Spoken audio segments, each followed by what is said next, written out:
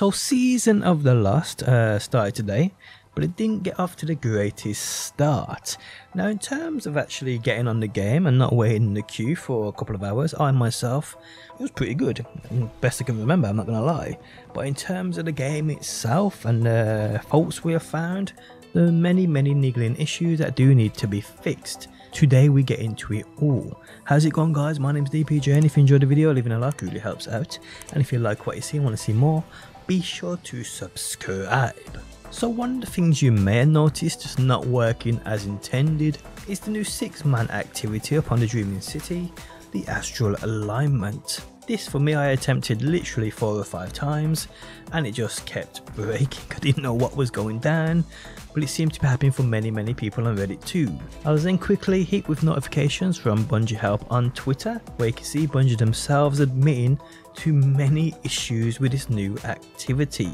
And you can see these on screen now. They tweeted out 3 or 4 times about this activity and how they're disabling certain parts of it, because it's just not working as intended. Bit of a bummer for a new activity you more or less have to do, but it is what it is. I think it's only a certain few that don't work properly, or there's a certain way you have to do this.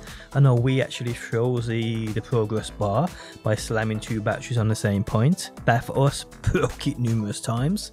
And when you're playing with randoms as well, it's hard to actually avoid that. But yes, if you've encountered any issues with the Astral Alignment, this is why. Another issue that seems to be apparent is the Trials of the Nimes weapons dropping in the Prophecy dungeon. The MG tweeted out earlier saying an issue has been identified, these weapons are not currently dropping. Team is investigating the bug. Once we have additional information, we'll let you know. Well, I can confirm it ain't completely broke. I know the first couple of encounters do have a chance of dropping these Trials of the Nine weapons, as I've seen them myself drop, and here's proof on screen now.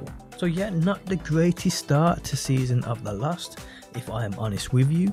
I mean, I myself, I'm kind of enjoying it. I do hate the time gate shit, where everything's locked behind weekly activities. I mean, that's kind of a bummer, but when this is not your full-time game, it isn't too much of an issue. It just means I'll sign in next week and finish that off. Now, if you guys do want to have a little bit of fun or rip your own hair out, use your Lawrence Driver, the Season Pass exotic, and go into Momentum. The thing is absolutely brutal. Remember the Trace Rifle days in PvP when it was a beast?